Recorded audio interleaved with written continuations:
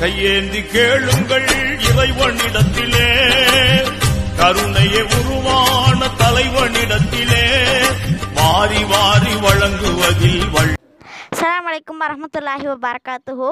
கியாமத் நாளை நோக்கி யூடியூப் குழும சகோதர சகோதரிகள் எல்லாம் நலமாம்.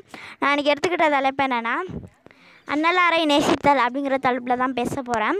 நண்பர்களே, நம்மளோட பெற்றோரையோ சகோதரரையோ சகோதரியோ நம்ம எவ்வளவோ நேசிச்சிருக்கலாம். அதோட நம்ம நபி ஸல்லல்லாஹு அலைஹி வஸல்லம் அவங்கள தான் நிறைய நம்ம நேசிக்கணும்.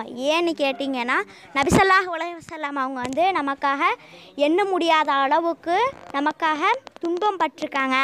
அதுக்காகவாவது நம்ம நபி ஸல்லல்லாஹு அலைஹி வஸல்லம் மேலே அதிகம் நேசம் காட்டணும். எதிரிகள் அன்னலாரின் மீது நிறைய அசிங்கமான குப்பைகளையும் அசிங்கமான பேச்சுகளையும் நிறைய கல் எடுத்து அவங்க மேலே அடிக்கிறதையும் செஞ்சுக்கிட்டு இருந்தாங்க. ஆனால் நபி ஸல்லல்லாஹு அலைஹி வஸல்லம் அவங்க செஞ்சுக்கிட்டு இருந்த இஸ்லாம் அழைப்பு பணி அவங்க நிறுத்தவே இல்லை. மக்கள் அவங்க சொல்கிற கருத்துனால மக்களோட அவங்கள்ட்ட நிறைய பேர் இது இஸ்லாமை ஏற்றுக்கிட்டாங்க. அவர்களுக்கு சஹாபாக்கள் ரலியல்லாஹு அன்ஹு என்று சொல்லுவாங்க.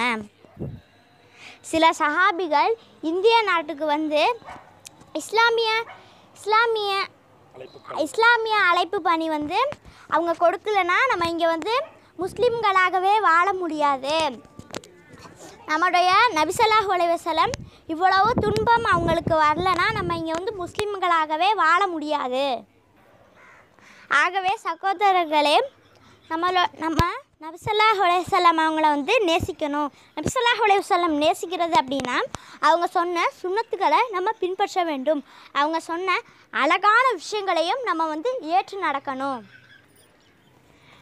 நபி ஸல்லல்லாஹு அலைஹி வஸல்லம் சொன்னாங்க, யார் நான் சொன்ன சுன்னத்துக்களை எல்லாத்தையும் பின்பற்றாரோ அவர் என்னை நேசிக்கிறவராவார்.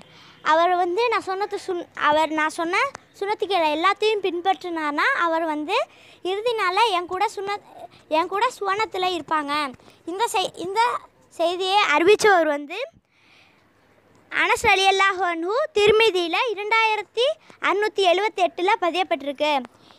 இந்த வீடியோ பிடிச்சிருந்துச்சுன்னா லைக் பண்ணுங்கள், ஷேர் பண்ணுங்கள், கமெண்ட் பண்ணுங்கள், சப்ஸ்கிரைப் பண்ணுங்கள், பக்கத்தில் உள்ள பெல் ஐக்கானும் கிளிக் பண்ணுங்கள்.